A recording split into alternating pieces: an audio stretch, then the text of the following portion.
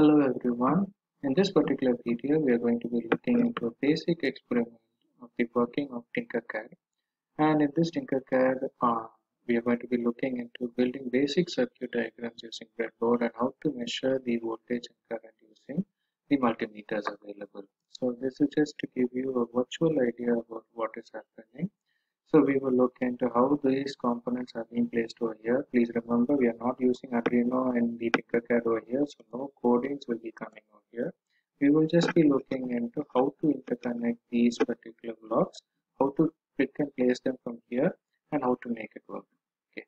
So first we will look into these particular components that are required. I have a 9-volt battery to make sure that I power up this particular circuit over here. And to keep all the components inside, I require a breadboard. After I have that, I have my particular potentiometer over here to make sure that I'm able to vary the resistance values.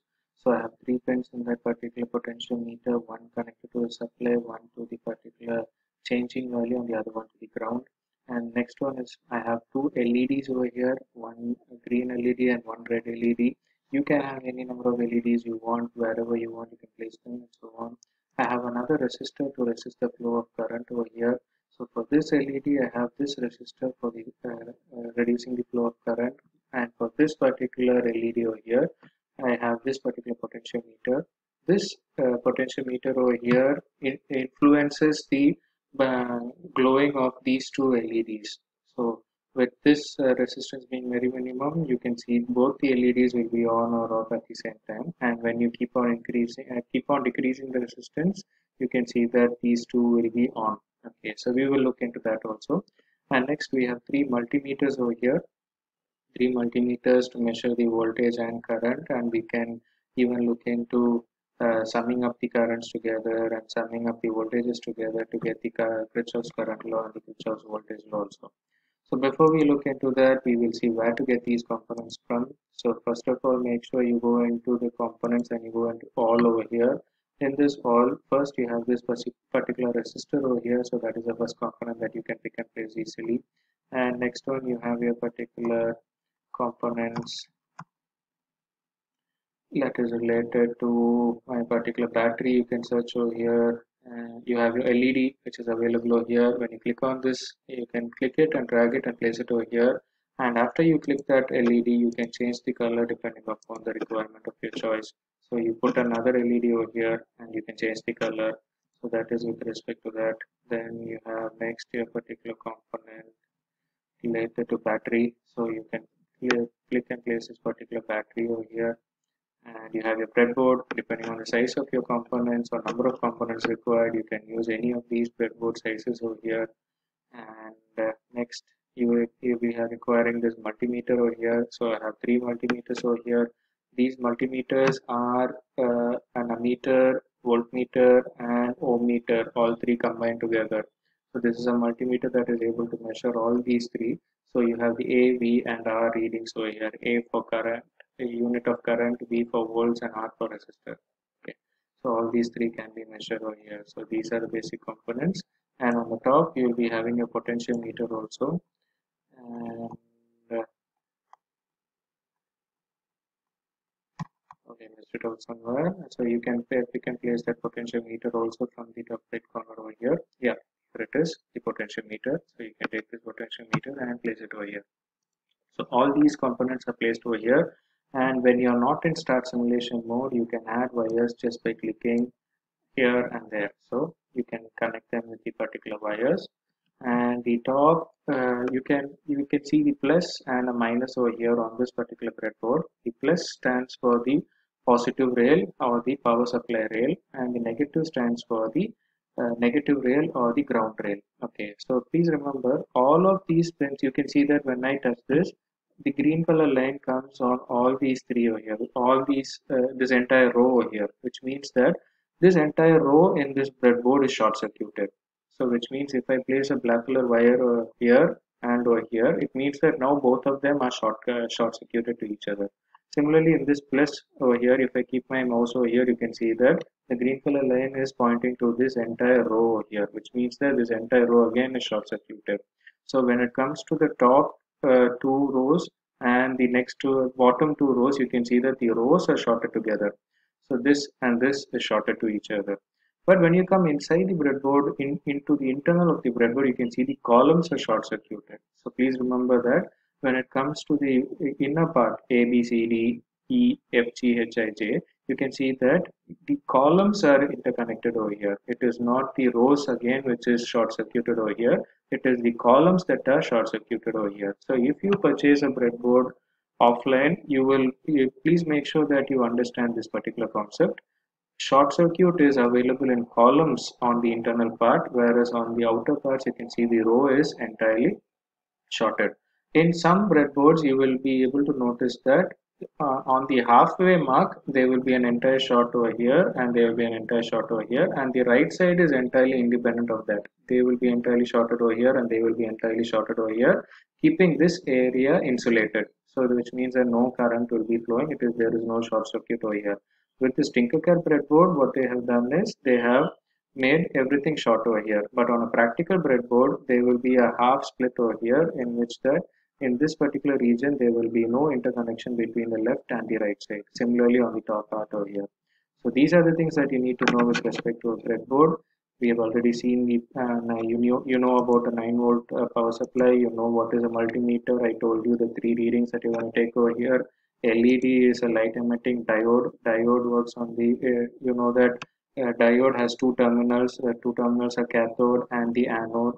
So anode is normally connected to the power supply, and cathode is connected to the negative or the lower terminal device. It is not always it is connected to ground. It is connected to a lower terminal device compared to the anode. Okay, so that is your cathode and anode over here. This full form light emitting diode. So it works on the principle of diode. Anode should be given a higher potential, then only this device will become forward biased. When it is forward biased only, you will be able to see the light flowing. Okay, so in a diode, it is only going to conduct current when it is forward biased. In reverse biased, if it is conducting current, which means that it has broken down. Okay, so these things you will be able you can go through with diodes and so on. And this LED, it will emit light. That is all, and it is controlled by this potentiometer over here. We can look into that now. Okay. So after you have made all these connections over here from the ground to this particular multimeter negative, from this positive of this multimeter to this center terminal over here, and from this positive terminal to this potentiometer, and from this terminal to this is the wiper terminal, which is used for rotating it over here. Okay, and based on this only the resistance value changes. Potentiometer is for you changing the resistance value over here. So this wiper terminal is the one that determines the resistance value here. The one end will be connected to supply and the other one will be connected to the ground. Okay. And next one is your particular LED. You have one end connected to the left side and the other one connected to the right side over here. Then similarly you have your the other multimeter over here. You can measure the current in this region, you can measure the current in this region, and you can measure the current in this region over here. Normally, please remember, when you are going to measure voltage, you have to keep it across the component. That is the major rule over there. When you're going to measure current, please make sure you place the multimeter through the circuit, not through the component or anywhere. You will have to place it through the circuit. You will have to break the circuit in between, and you have to place the ammeter over there. So that is the difference between a meter and a voltmeter. Okay, so the thing that you need to remember, voltmeter is placed across and the particular ammeter is placed through. Okay, so through means through the particular circuit by breaking it. And similarly, I have my resistor connected over here. I have my anode over here connected to the positive rail, my cathode to the lower component, which is equivalent to the ground over here. Then again, I have my particular another multimeter connected to this particular battery over here. Okay, so now we can, when you need to run this particular diagram, please understand you'll have to give this start simulation over here. Last point in the circuit, colors of the wires. Always try to use red color wires for the positive rail or positive supply related wires, and black color for ground related wires. So if anyone is looking into your circuit, they will be able to understand which one is the positive and which one is the negative or the ground. Okay. Other wires, it is your choice. You can give any color you want. You can, but this is not a rule. This is just a protocol that you need to follow. It would be better if you do it like that. Okay. So now we will start the simulation. You can see that I have voltages over here. Now I can measure it with respect to current.